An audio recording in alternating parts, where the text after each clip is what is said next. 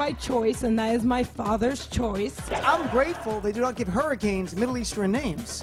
It would not help us to turn on the news like, Hurricane Mahmoud is coming. Run for your life, Mahmoud's a killer. My father is the proudest Muslim man you'll ever meet in your life. He's the only person I know who does not get annoyed by Jehovah's Witness. Every time they come over, I'm serious. He's like, oh, come in, I'll show you who converts who, come in. If you have a Muslim or Arab last name right now, the good thing is you are probably immune to identity theft.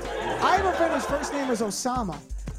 He could leave his driver's license and credit card in a crack house. Kind, all of you. It's not like where I come from, they're not polite. But it's Canada, you know, it's winter 7 months a year. It's very hard to be polite when you're doing this. Yes, hi, how are you? Good, okay, get out of my face, okay.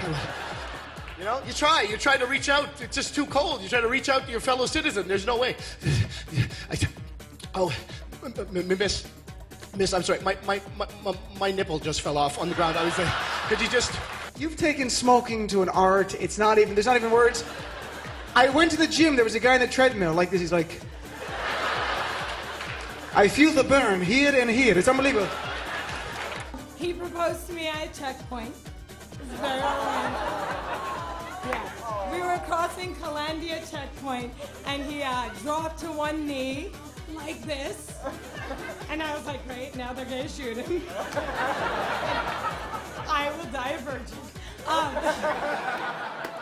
And then he held out the ring and he went, here, take it.